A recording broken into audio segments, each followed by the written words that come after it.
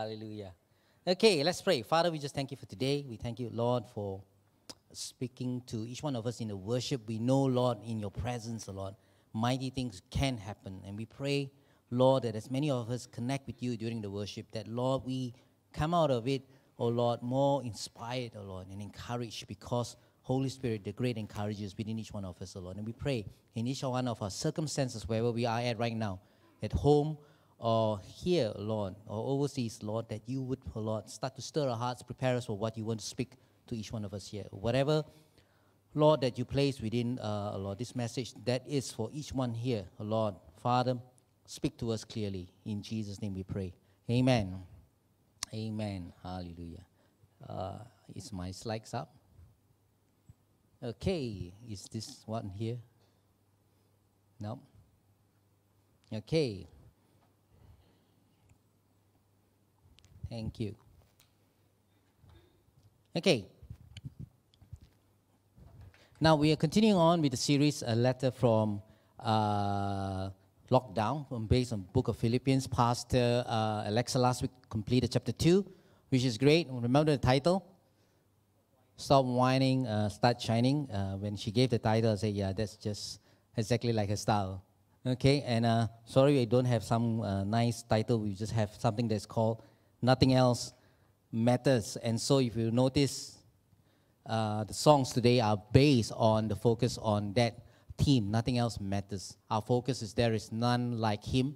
And I pray that as many of us who has connected with the Lord Jesus Christ know that there is truly nothing and no one else who can touch our hearts except what Christ has done in our lives. Amen?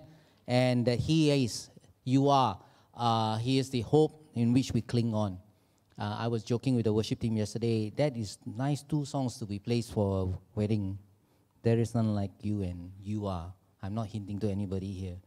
But it is a thing. And then I find sometimes guys find it hard a bit sing because it's too mushy. So in worship leading, we always try to find strong songs for the guys like We Are the Champion or something like that. But we don't have those songs in church. Okay, now I'm moving on. Okay, before Pastor Kareem waved the flag. Okay. Okay, take this statement, keep in your minds even as we go on. Archbishop Ben Kowalski says this: you never realize Christ is all you need until Christ is all you have.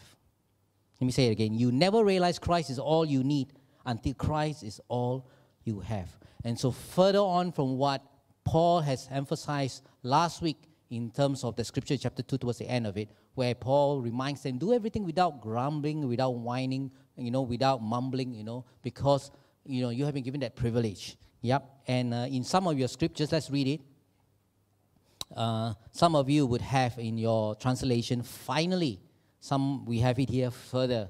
As pastors, we always joke because when Paul says finally, actually, he still has 2 chapters to go. So most pastors say, when pastors say finally, they're following Paul because Paul says finally in chapter 3, but he only ends in chapter 4. Okay, so he still has a long way to go. But actually, it means, let me add on further to what I'm trying to say. That's the word, finally, what it means. So further, my brothers and sisters, rejoice in the Lord. It is no trouble for me to write the same things to you again. In other words, Paul is saying, hey, let me repeat it to you. Let me give you the same example. Let me illustrate to you. Let me tell you one more time. Right? It is a safeguard for you. Yep. Watch out for those dogs. Wow. Very strong words, right? I'm not called anybody dogs before, but Paul says here, watch out for those dogs, those evildoers, those mutilators of the flesh. For it is we who are the circumcision who serve God by his Spirit, who boast in Christ Jesus, and who put no confidence in the flesh. Though I myself have reasons for such confidence. If someone else thinks they have reasons to put confidence in the flesh, I have more. Circumcised on the 8th day, of the people of Israel, of the tribe of Benjamin, a Hebrew of Hebrews, in regard to the law, a Pharisee, as for zeal, persecuting the church, as for righteousness based on the law, faultless. Paul says, this is my CV, If you say you are very religious, let me show you my CV, my bio data. Okay? But whatever were gains to me, I now consider loss for the sake of Christ. What is more, I consider everything a loss because of the surpassing worth of knowing Christ Jesus my Lord, for whose sake I have lost all things. I consider them garbage, that I may gain Christ and be found in him, not having a righteousness of my own that comes from the law, but that which is through faith in Christ, the righteousness that comes from God on the basis of faith. I want to know Christ. Yes, to know the power of his resurrection and participation in his suffering, becoming like him in his death, and so somehow attaining to the resurrection from the dead. Well, a lot of things he says. What is the first thing Paul says? You know, if you look at the scripture, he says, I ask you to rejoice in the Lord. Remember, one of the key things we say, one major theme in the book of, when disappeared. Yeah, one of the major themes in the book of Philippians is the word joy. And you can see that constantly in the midst of opposition, in the midst of imprisonment, in the midst of uncertainty, because he did not know what was going to come up in terms of his judgment. Later on in history, we know he, was let off. Yeah, but at that moment when he wrote this letter, he had no inclination what was the decision given that was going to be given. So he faced uncertainty. He was unsure whether death would come to him. He was in imprisonment. He had opposition from fellow believers who preached the gospel out of wrong motives. And see, as Paul would say, rejoice. And he puts that word just before the other verse that says, be careful of those who will draw your attention from Christ. Why does he say rejoice? This is a very important thing. Because when we talk about joy, when we talk about rejoicing, it establishes a Christ focus and an attitude of heart. Now, when you are going through certain issues, when you're going through wrong teachings, when you come against false teaching, one of the most important things is to stay focused on the Lord. And Paul says, hey, rejoice in the Lord. And then he goes on to say, be careful of those people who teach wrong stuff. Yep. So rejoicing keeps our hearts focused on the Lord. It is the one great thing that the enemy will shut you off. That's why the Bible says, every breath, everything that has breath, praise the Lord. But there's only one group of people that do not praise God. The dead do not praise God. They who go down into silence. And when you are dead, obviously physically your mouth cannot sing. You be silent. But even if you go through a situation, if you take it in that illustration and put it in your emotional, mental, spiritual self, if you go through situations and you are so frustrated right now, I know most of us have been that, and you come to church and the worship leader says, hey, let's sing He is Good. I don't want to sing. What did you do at that moment? You basically voted with the devil because the devil has silenced you. He has silenced you.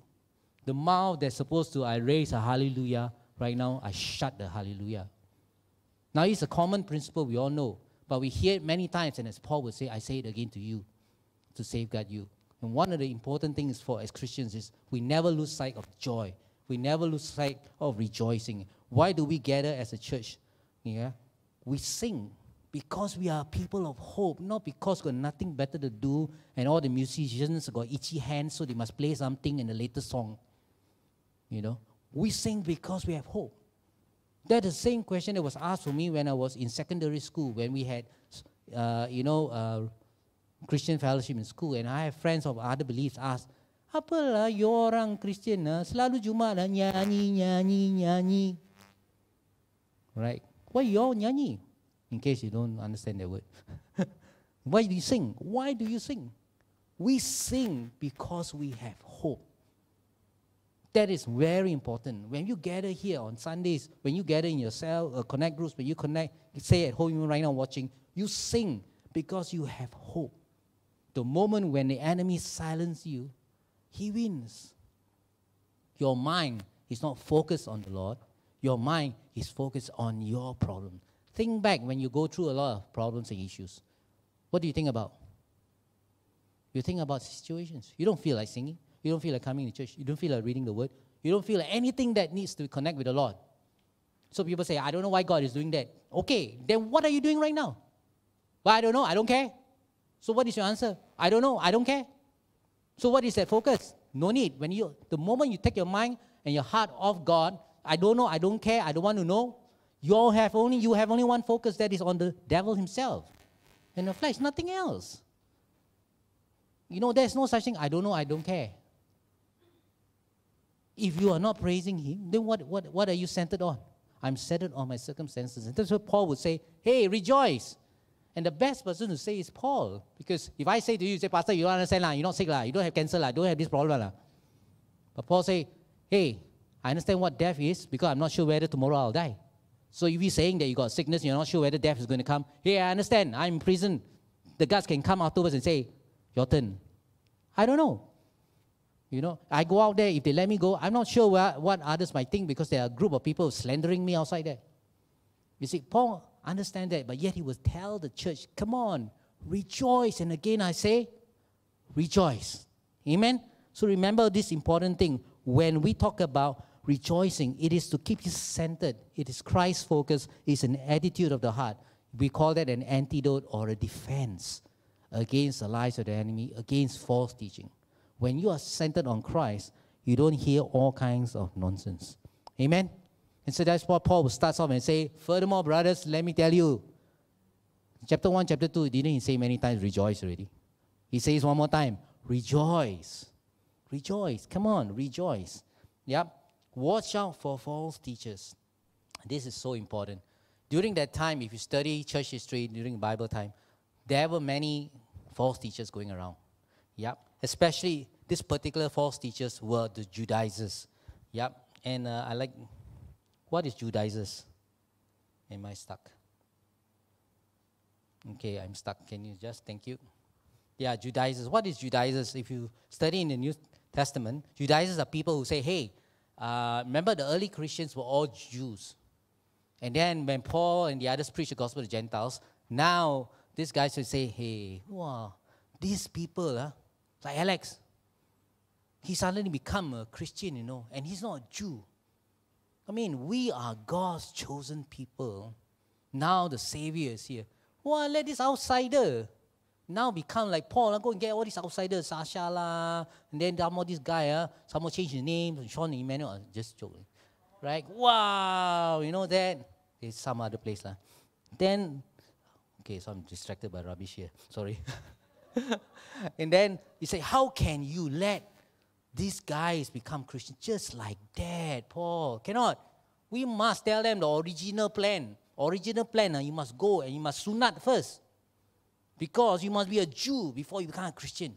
And so there was this big issue going on in the church. And Acts chapter 15, Paul, Silas, Timothy went there and what we call Jerusalem Council meeting, in which in the end of the day, they decided that, you don't need to practice all that was in the past because circumcision of the flesh, is now we only need circumcision of the heart, not the circumcision of the flesh. So now you must understand when these guys came into Philippi. Philippi is a Roman colony. There were very few Jews around there. How do you know there are very few Jews? When Paul started the church in Acts 16, okay, he didn't go to the synagogue there. Okay, he went down to the river where people were making prayers. In other words, you need a minimum of at least 10 Jews, okay, guys, to form a synagogue. That means there are not enough, even 10, okay, Jews to have a synagogue in town. So population of Jews very small in Philippi, okay, that he had to go down the river and see anyone who called them, who are children of God there and try to share the gospel with them. So it is strictly a Gentile town. And so when this church started, down the line, these false teachers come in and say, hey, brother, I've been a Christian like you, but before that, we are the children of God. And these guys were coming and telling them the same thing. And that's why Paul was saying, hey, watch out for those dogs. Wow, very strong words. You know why? Paul was like throwing the very words back to their face. Because to the Jews, the Gentiles are dogs. Remember Jesus one time was saying, who would throw the crumbs to, the lady? You know what lady is that? Okay, you go and read this gospel. Yeah. Because to the Jews, the Gentiles were dogs. Just like many civilized society back then, if you go Chinese history in China, will say everybody outside of the border are barbarians. Likewise, the same thing, Those who come and conquer your land will say, you are uncivilized guys. You are barbarians. Yep. And so likewise to the Jews, we are the children of God. You guys are like dogs. Not worth it. Okay. And now Paul is saying, you guys who come in, so-called practices of the law, you guys are dogs. Wow, it's like very strong words he used. Dogs, okay? And he says, you are mutilators of the flesh. In other words, these guys are corrupted workers. They want to do something in the name for God, okay? Wow, auto can go by itself. Yep.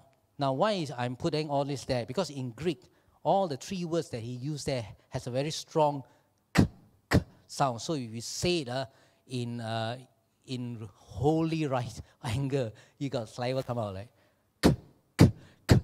Okay. Oh, sorry, I don't have this. So if you translate this way, you can get a C idea. Watch out for those canine, those corrupted workers, those cutters of the flesh. You get what I'm saying? Very strong words. So in the original Greek, we don't have that, but it has that strength. So it's like, you wouldn't say like, watch out for those canine, corrupt workers, cutters of the flesh. That kind of strength. Paul was making a strong emphasis here. Don't let those guys come and talk, rubbish to you. These guys who, in other words, so-called good workers of the law, Paul calls them men who do evil. Those who practice circumcision, Paul calls them mutilators of the flesh. Yep. Okay, they were what they were trying to do? They were drawing attention away from Christ. So Paul had to issue a very strong warning. No. We don't need the circumcision of flesh. We don't need to go through all this ritual. Now in Christ, you are free. Don't go back to that again. That's why the book of Galatians is for that. Once you are free from the bondage to the law, you don't need to repeat. Yes, we need the law. The law shows us where we are in terms of us being sinners. But we don't go under the yoke of the law. In Christ, we are free. So we must understand that. Okay? In other words, what he's saying, Jesus plus nothing equals everything. Okay? So it's important here that we understand this. Jesus plus nothing equals everything. Amen? I like what this guy says. Jesus plus nothing equals everything. Everything minus Jesus equals nothing. In other words, nothing else matters except Jesus. That's what Paul is emphasizing here. You don't need to go through all this ceremonial stuff. Okay, it is gone. You miss Christ when you get stuck with all these laws that you don't need to practice anymore. In other words, I would have, you got kids here around today, sorry. But in other words, this guy was saying, we put confidence in that circumcision of flesh, that little piece of flesh that you circumcise, that is the confidence we have in it. Think about that. I mean, you're an adult, right? Imagine that. These guys are saying, if you circumcise in the flesh, that is true enough, really. Then there is power, because Jesus is not cukup. You need to go for circumcision. That little piece, count him ready. And Paul says, if you have confidence in that little piece of flesh, what's the point of Christ's sacrifice on the cross? What's the whole point? So Jesus plus nothing equals everything. And everything minus Jesus equals nothing. Amen? So Paul is saying, come on guys, hold on to your identity in Christ. Yeah? Hold on to your identity. For we are the circumcision, we who worship the Spirit. Let me find the scripture here. Okay, the circumcision of the heart. Okay, keep that in your notes. What did Paul says? Let me read the scripture to you. For we are the circumcision, we who worship by the Spirit of God, who glory in Christ Jesus and put no confidence in the flesh. That is the three things Paul says, that we are now the circumcision. We have now the circumcision of heart. And these are the things that identifies us in Christ. Worship in spirit and in truth. And that is so important for us to know. Okay? We are called to worship in spirit and in truth. John 4, we know that Jesus tells us that, God is spirit. We worship in spirit and truth. Now, again, when we talk about spirit and truth, we're not just talking about singing in tongues. So some people say, oh, singing in tongues when it's inside. If I goyang like that, then I'm in spirit. Then if I shake more, then I'm more in spiritual. Worship in spirit and truth. If you worship sincerely, you worship as the Lord leads you. But it also has to be reflected in the lifestyle that we live in our service. Otherwise, we only come and worship because we like it. And there are people who say, hey, today got new song, I like it. Next week got no new song, I don't like it. That is not worship. That is worship according to your choice. You see, that's where we mix it up. Yeah, it is not hymns, it is not chorus, it is not fast, it is not slow, it is not whether we switch on the lights to darken the whole hall. It's not that. It is our hearts at the end of the day. You see, that's why Christians are very funny. When we go to mission trip and we come back and say, oh, I tell you, boss, I want to tell you all, we went to this kampung. Oh, they got nothing, just one light bulb. And they just hit the tong, and tell you the presence was so real. I was really good worship. I feel so in the presence of God compared to our church, got aircon, all that. Let me tell you, if I recreate the whole place, the church, exactly like that place, you will say, why no aircon? You say, got such thing? Got such thing.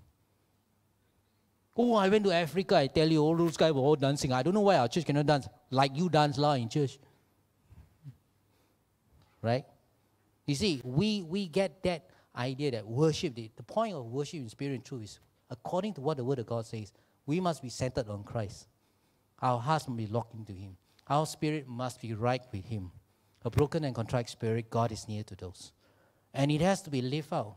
We cannot just say about singing and then we live on Sunday, and then we live our own lives, and then come back next Sunday. It doesn't work. See, a lot of people say, well, Sunday I sing already, so I worship in spirit and truth. No, worship in spirit and truth is more than just singing on Sunday, singing in your connect groups. It has to do with your actual living, actual deciding, actual acting out daily in your living. That's why worship becomes a lifestyle. Amen? And that is how God will see. That's why Malachi, in closest to the Old Testament, God says, hey, I don't need your song that you sing out of your lips, because it's not real. I can see your heart.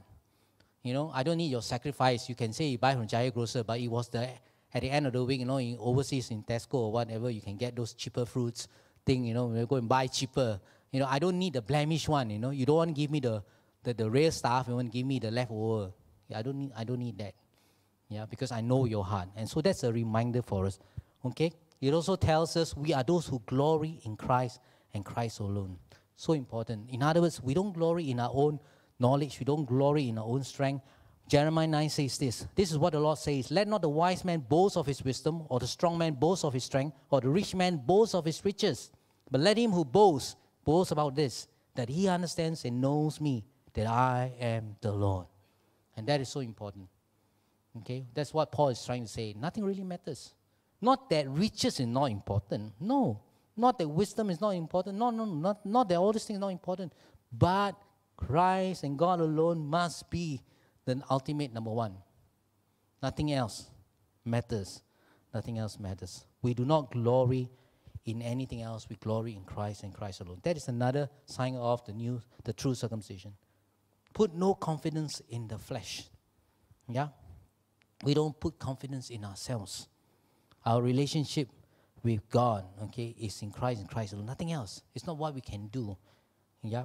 I think it's so dangerous. Let me go in passing. Sometimes we become Christian a long time. We start to put in a lot of new rules on ourselves that we put in.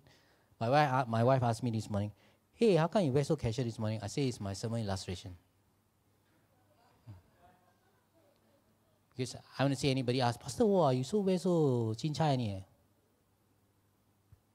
You see? But the problem is when I say, oh, next week some people come in their underwear, I'm sorry. But people will say, in certain places in churches, if you don't dress nicely, you are not in the right place with God. In order for you to serve God, you must do like that, do like that, do like that, do like that. I understand church has its SOP, everything has its own instruction. But when we imply, like some people say, hey, Pastor, how can you let, for example, so and so come in church? Wear shorts ni le. God is not, God doesn't like hairy legs, no. You see, in order for you to please God, Jesus plus no hairy legs, no shorts. You get what I'm saying? We add in all those things. You say, oh, Pastor, we don't do such things. Yeah, that's why it's so important when we disciple people, you don't put your own story into it. If you are someone who reads the Bible 24 hours a day, you don't tell, hey, Alex, if you want to follow Christ, you must do like what I've done. Look at me, man. Look at me. I've been in church for the last 20 years. I am the head of my department. I read the Bible 24 hours a day. Even when I sleep, my head, like Bruce Lee say, the body sleeps, but the mind never sleeps. So I know the word, just like that. So you want to be like me, you must. And then when a 40-day fast, you don't fast Facebook, That one is for the coochie red fellas. Facebook. You fast like me. Sounds like who? Sounds like the Pharisee. Jesus plus Pharisee equals everything. You say, no, it doesn't work in our church. Right? It only works for certain other place. Think about that. What we say sometimes. It's nothing wrong with spiritual discipline, please. That doesn't mean don't read the Bible, don't do that. But when we insist people to imitate us instead of imitate Christ, then the danger of discipling people follow you. You become the fool. And the moment you leave church, your gang also follow you. Oh, so and so not happy with Pastor, they are living. We also living because we all from the same Kung Fu school. He is from the Northern Shaolin one, Bible 24 hours one, so we follow. Pastor, only 1 hour only, compared to him. We follow him. The 24 hours school of Bible we follow. That's the most dangerous thing. When we want to add things into it, that's the most dangerous. That doesn't mean that as people were discipling, you don't tell people read the Bible. We encourage you to read, you could do this way, you could do that way, you could do this way, you could do that way. Okay, but we encourage you to read. We encourage you to fast, Yes, try not just to fast Facebook every time 40 days. Pastor, I fast Facebook. Actually, you can fast Facebook any time of the year. Don't have to wait for 40 days one. Try for 40 days, fast something else. Cannot like fast away from your boyfriend, girlfriend for 1 week. Or, for 40 days. See whether it lasts or not. It doesn't last, then praise God. Something like that, But what I'm saying is like the other stuff like Facebook or that, you can fast any time of the year one. Christmas also you can fast Facebook, fast Instagram, anytime. But somehow a lot of Christians like to do, Pastor, 40 days I fast Facebook. Okay. But you can do all those things other times. Challenge yourself to do something else for Christ. That is your own challenge, okay? I don't tell you what you do, but think about what you do. But remember this, sometimes we add on our own idea of what it means to follow Christ and then add on to somebody else that they should follow you. Yeah. That doesn't mean that when we can't tell you should read the Bible. Oh, Pastor, you say you don't need to read. I never say don't read the Bible. And I say don't follow my style. My style is my style. Your style is your style. If I eat like that, okay, and you eat like that, it's up to you lah. If you use your leg to eat one, it's your choice, man. I eat, okay. Second point, the first one, watch out for wrong teaching. Watch out for people who tells you, hey, you need to add extra to make, add something, everything, Jesus to be everything in your life. So Jesus, remember, plus 0 equals everything, yeah? Okay. Paul's first instruction for us is what? 2 things, if you're writing down, watch out for those who will draw you away from Christ. If you get to have more rules and more rules and more rules, and you are so busy keeping in the rules instead of following Christ, we got a problem because your attention is away from Christ. Your attention is following rules. Okay? Knowing Christ is the greatest of all. Yeah? Not knowing rules. That's why the children of Israel can never follow the rules of the Pharisees. Never. That's why Jesus said that these guys are a bunch of hypocrites. There's no way. In the end, you will add more rules, right? You will sound like certain other religions you might know of, around us, that in order, it's like, hey, Sunday can work, or Sunday cannot, Sabbath day. So can like that or like that leave cannot, that's considered work. Do you know that? For strict Orthodox belief for certain people, Sabbath day is holy, no working. Like that, Noel, working, cannot. That's why I remember to say, if your donkey fall inside a drain, too bad lah. Make sure nobody go out lah. Stay at home. Sabbath day MCO. Stay at home, don't go. In fact, someone says in Israel, there's some hotel, they have Sabbath leave. In other words, on that day, every button, every floor, the lift will open one. So if the floor is 40th floor, you stay on the 40th floor. You take a long time to reach lah. You're at tour bus downstairs, you better come half an hour earlier. Because of 40, 39, 38. Why? Because presting is called work. You get what I mean? That's why during Jesus' time, in the end, nobody can do anything. Only those people who write the law can. That's why they say, I am more righteous than all these guys. These guys are all dogs lah. That's the dangerous thing. So secondly, put your confidence in Christ, not in yourself. Yep.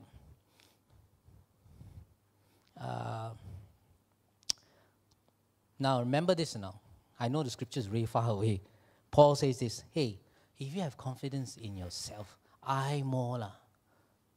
If you think that you are, this guy comes on and tell you, you must do this law, do that law. Hey, I know more than them. Who am I? Let me show you my CV. If you say that you are Jew, I'm not just Jew, I'm Jew of Jew. Yeah? You say you went to Bible class. I don't know, blah, blah. I graduate, master.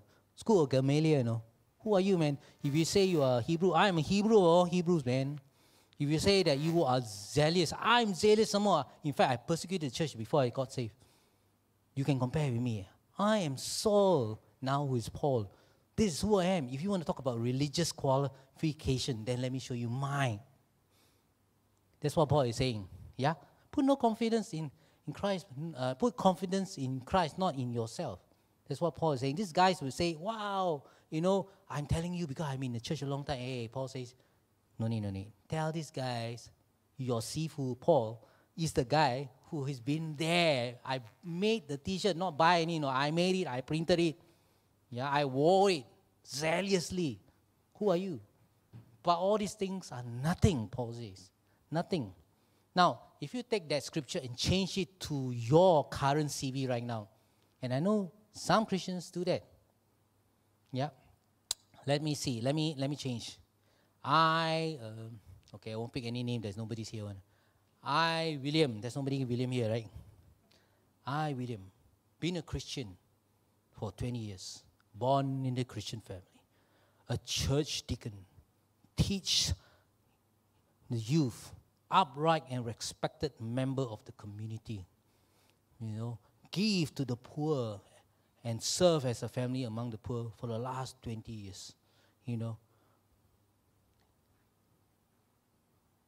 me ask you, have you ever repeated or hinted that way to some people before?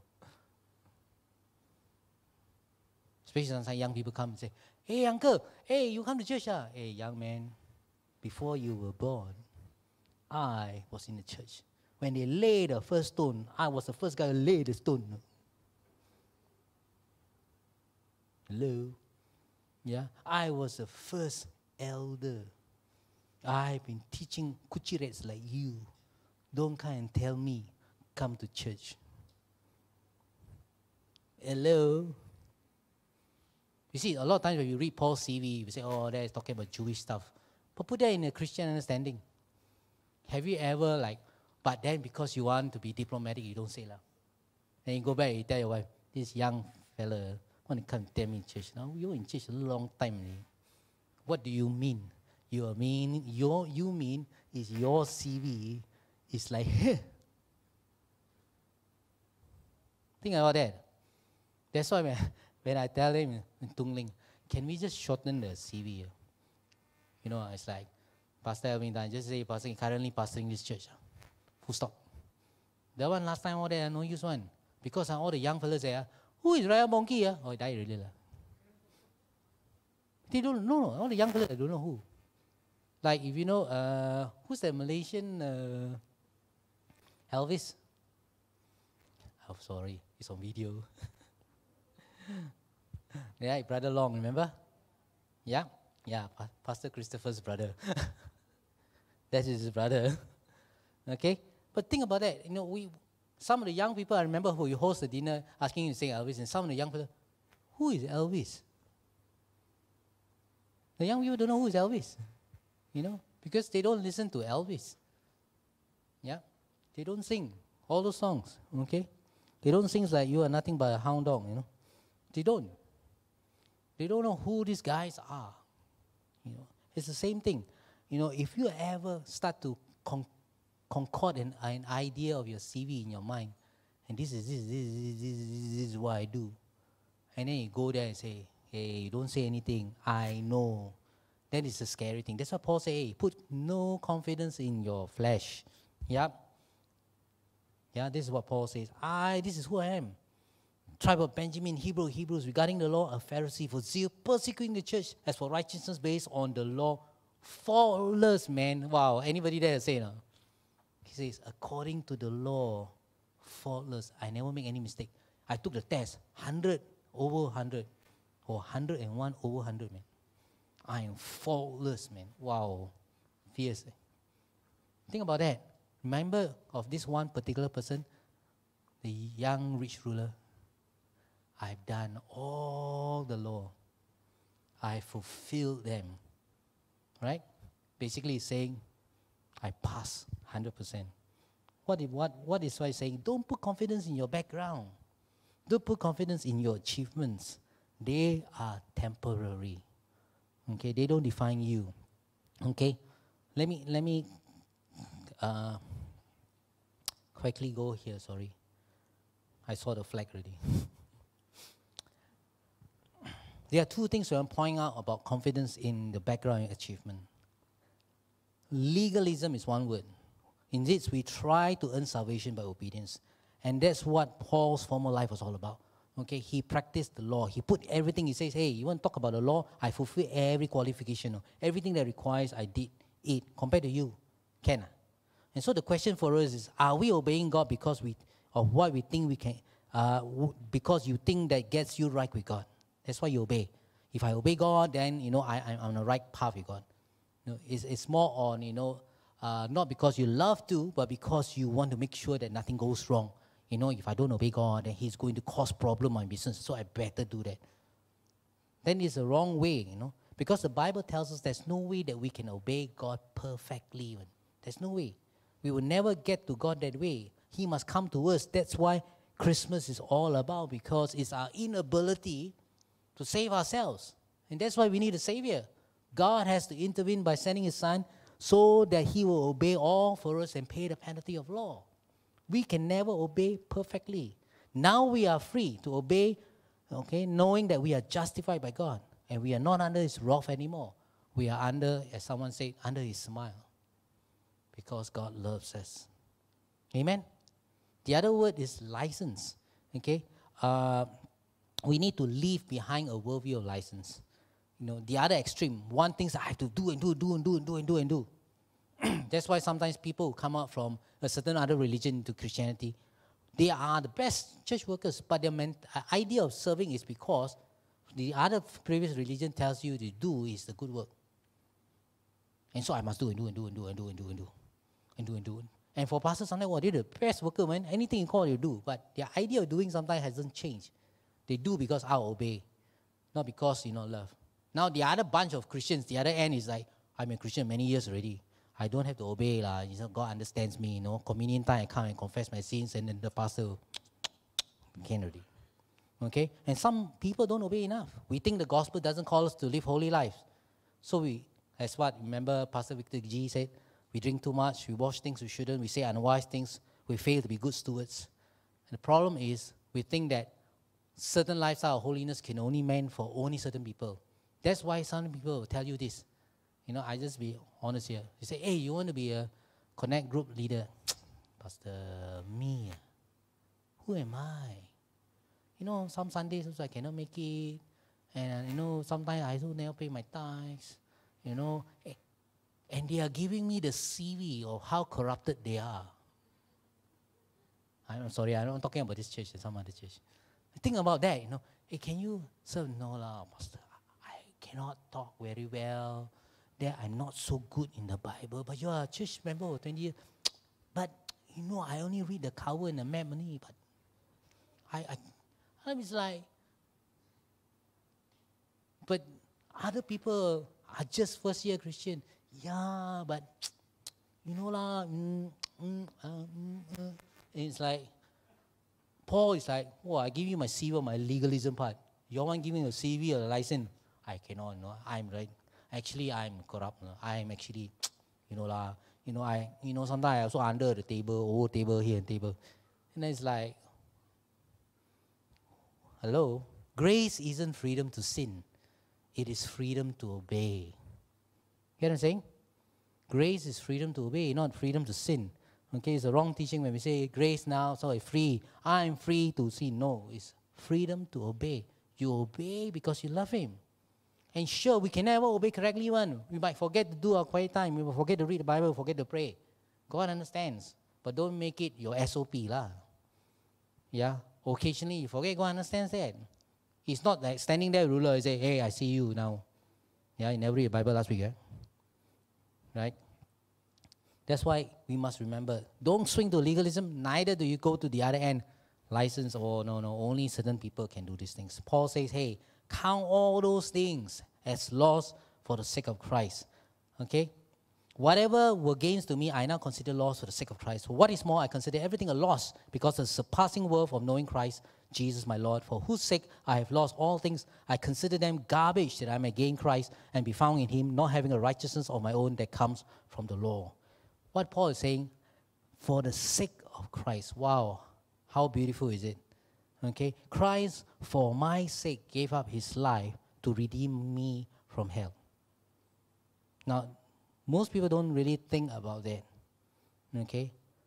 And Paul says, Christ gave up everything. Remember the Jacob? He gave up everything. He became poor for me. He obeyed, he fulfilled the mission that God has given him, died on the cross, paid the penalty of sin for me. Right? And that's how God exalted him a name above every other name. Chapter 2, verse 1 and 11. Yep. And right now we are called to live to Jacob. For His sake. Why? Because for our sake, while we were yet sinners, Christ died for us. And because for our sakes Christ would die for us, then Paul says, for His sake, for what He has done for me, I'm willing. Okay? I'm willing. I think the challenge is, a lot of Christians like it that Christ gave up for their sake. But rarely are we willing to give up something for the sake of Christ, let alone consider all things a loss for the sake of Christ. Think about that. We like it because Jesus did it all. But we don't like it if we have to give it all to Him. It's nice to sing, you did it all for me, you did it all for me. Now I'm free, Now that I am free, I'm not giving it all to you, my Lord. That's why all to Jesus, all I surrender. We only say I surrender, I surrender half, I surrender some to Jesus. And all to me, I surrender some. That's the one version. But Paul says, no, I surrender all for the sake of Christ. Now Paul says, I consider all things a loss because why? He found something greater. Something greater than all his achievements. Not that achievements no good. Not that your degree no good. Not that riches is no good. Not that all those things are no good. But he found something better. That is Christ and Christ itself. And Paul says, all those things I did before are garbage. And actually, the word, if you translate today, is a word that my leaders and my wife would say, don't say in church. But I will say it in a nicer word that you know. It is called dung. Okay? You know what dung is? Poo. I think you all know the other word that's start with S better. Right? That's what it means. Paul says, those things are dung, poo, garbage. All my achievement, I show you my CV, who I was, what I did, this and that. Before the eyes of man, it was wonderful. But before the eyes of God, for me, those things are rubbish, garbage, poo, dung. In other words, guys, you wouldn't want to step into dung. You wouldn't want to step into poo, and you wouldn't want to carry that garbage all around your entire life. That's why Paul says, that's why I would throw it away and would say no to those things. No more. Those things are nothing compared to Christ.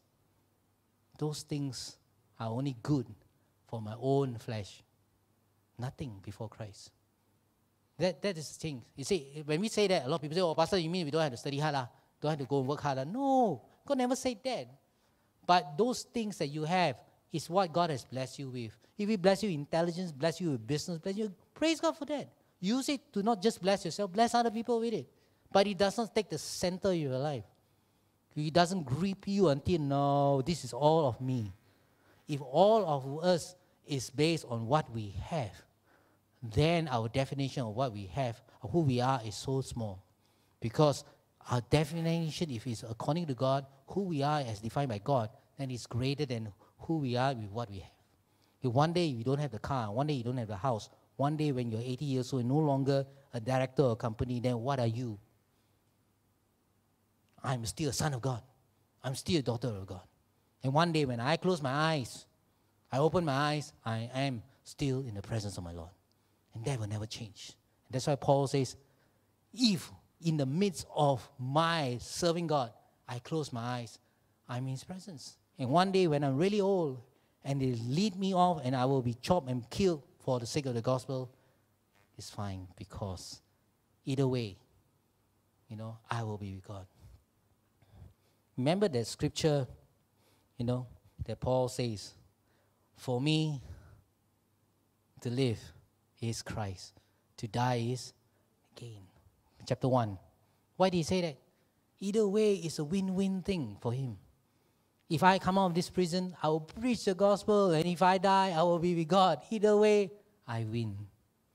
Either way, nothing in this world can hold me down.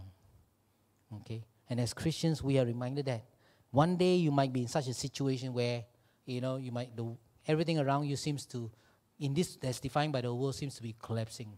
But in Christ, you can stay contented. Why? Because either way, I win.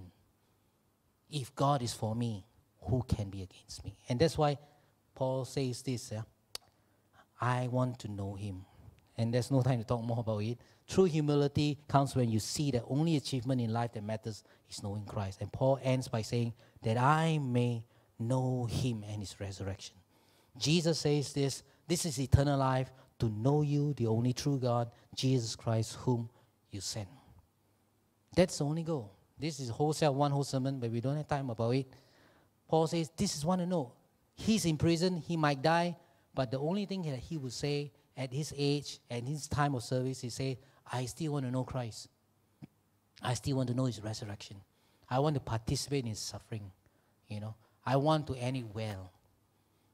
And think about that. Sometimes we struggle. It's like, wow, so hard.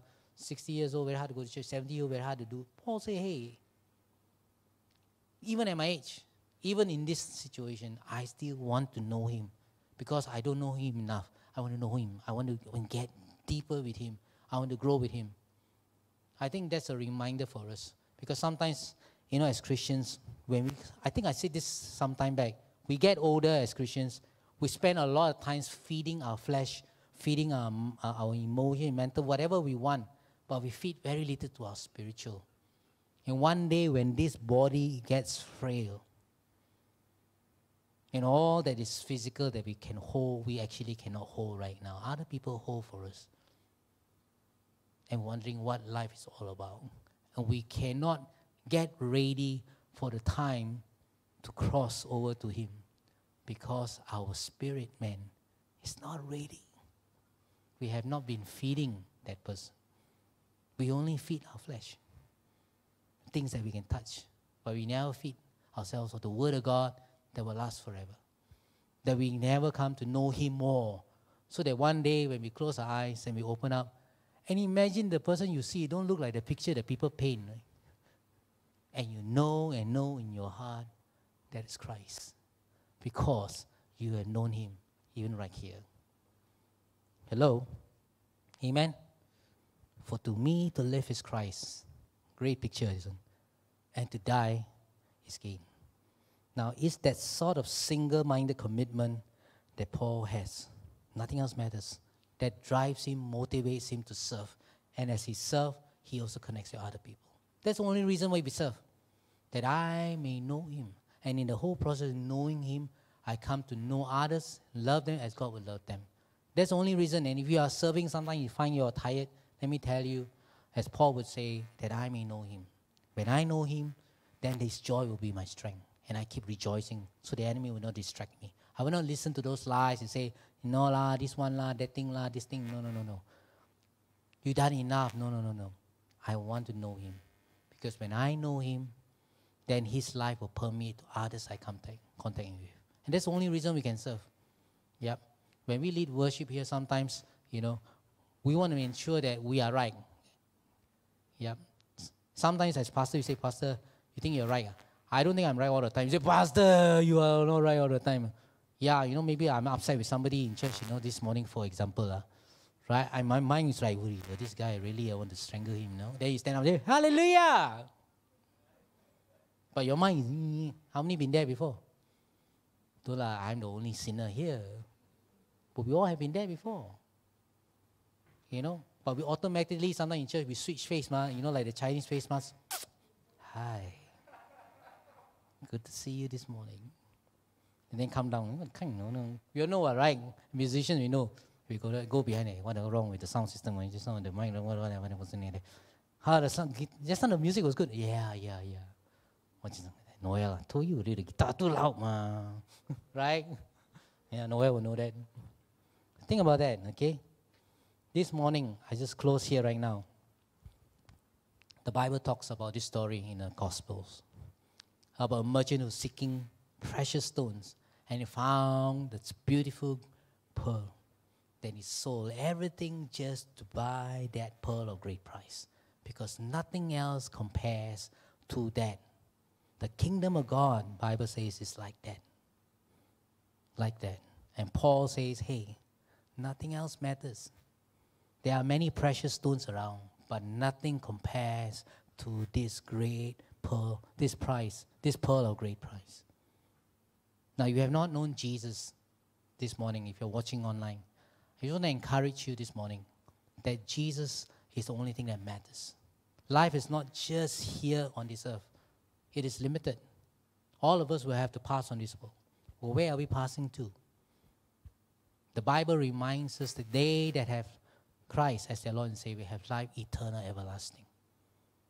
And that's life forevermore with Him. And that's why the Bible tells us in His presence, there will be no more pain, suffering. There will be no wars, not even a rumor of wars. In this place where the light will shine forever, because the glory of the Son of God will be lifted up and magnified there. That is who we have. As much as we can achieve on this world, those things are temporal. The Bible tells us all the treasures that we have are temporal. All the achievements are here, good for this earth. You don't need to bring to heaven, as someone once said. You know the joke that says that this man who carried before St. Peter, and he says, what is in your bag? He says, my gold bars. And Peter said, why do you need it here in heaven? He says, oh, in case I need to buy stuff here. He said, no, you don't need it here, Those things, we use it as our road. We don't need it here. A lot of times we think that on earth, we need to burn those gold bars. Well, we don't burn. Nobody, I've never seen anybody burn any gold bars yet. Paper one, yes. Gold bars, real gold bars, no. It takes a long time. And the next generation is not so stupid to burn the bars. Hello? They burn paper one, right? Think about that. We don't need that. If we don't need that, then what's the whole point of collecting? It's only good here. But what about thereafter? And Jesus said, hey, I am that pearl. Nothing else matters except me. And if you are considering a better life, a life that's eternal, a life that is, abundant, then may I encourage you to look to Jesus. Amen. If you want to consider Christ, let's just pray even right now. This morning, if you're watching, you want to consider Christ, you want to make a recommitment to Him, even those of you are here and those who are watching. I say, let's just pray even right now. Jesus, I admit I am a sinner. I admit, Lord, that I try to run my own life, thinking, Lord, that I can do all things in my own strength. Lord Jesus, I acknowledge I need you. Jesus, I believe on the cross, you took my place, died for my sins, so that I can have life. And today, Lord, I want to commit my life to you. I want to call you my Lord and my Savior. Now, if you are praying, right here, or you're praying online on the live stream, this is what we are saying. You are saying, Jesus, I admit I am a sinner. Jesus, I acknowledge I need you. Jesus, I believe you died on the cross for my sins and made a way home for me through what you've done on the cross. Jesus, today I call you my Lord and my Savior. I commit my life to you. And if you have sincerely prayed that or agreed in what I've prayed just now, then today we welcome you in the presence of the Lord. And if you want to know more about Jesus, contact us, on our email. We will reach out to you and tell you more about Christ. Amen. And for all those of us who are here, let's just pray. Father, we pray, Lord, when we are stuck in legalism, forgive us, Lord, when we get stuck with what we used to do, what we had before, what we have done before, what we are doing right now, thinking that all these achievements are great. Yeah, those things are good. Those things are wonderful because we gave our time and our effort for it. But yet, Lord, all those things, oh Lord, as Paul would say, are garbage, oh Lord, in the light of who you are, oh Lord. There is more, Lord, that you want to do in our lives than just collecting achievements. Forgive us, Lord, when we, oh Lord, line up all those things and, oh Lord, become proud of what we have done. Knowing, Lord, that we did all those things by the unction of the Spirit, by the inspiration of the Holy Spirit, by the wisdom, by the strength of you, Lord, that we could do all those things. Father, forgive us when we swing to the other end, when we think that, oh, it's okay, I can live my own life, let some other people, because I'm not so good, I'm not so holy, I'm not so this and that. Forgive us, Lord, thinking, Lord, that now that I'm free to do whatever I want to do, Lord. But rather we are called to be free to do what you call us to do and not what we want to do. That all things might be permissible, but not all things are beneficial. And so, Father, this day we just come before you right now. Oh Lord, get our hearts right, get our minds, heart, our whole being right, knowing, Lord, that as much as we have done all those things are limited, Father, are nothing compared to who you are. May we have a desire to want to know you and know you more. So that, Father, oh Lord, in knowing you, we, oh Lord, understand the same power, the same Spirit, resurrected Christ, which is within us, Lord, that we have that relationship, and that through, oh Lord, the power of the Holy Spirit in our lives, we can do mighty works that will glorify you. Oh Lord, we pray, oh Lord, that we will learn, Lord, to understand, Father, and some of us might partake, oh Lord, in the sufferings that, Lord, that you will bring across on our lives. Oh Lord, help us to understand, Father, oh Lord, that in all this we are not alone because you are there with us. And so, Father, thank you for the reminder that in all this put together, we are called to joy in the Lord.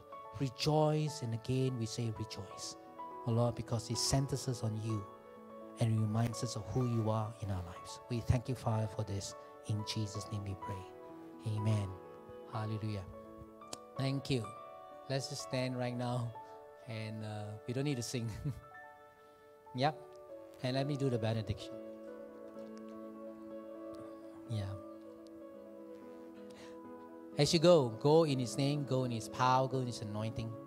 The Lord bless you, keep you, and make His face shine upon each one of you. And may you have a breakthrough this whole week in all your situations, in all your circumstances, and all your undertakings this week. That the Lord is there before you, behind, and with you. In Jesus' name we pray. Amen. God bless all of you. Amen. Wave to the other person next to you, and the ushers will now direct you section A, section B, and C, D. Please sit down first.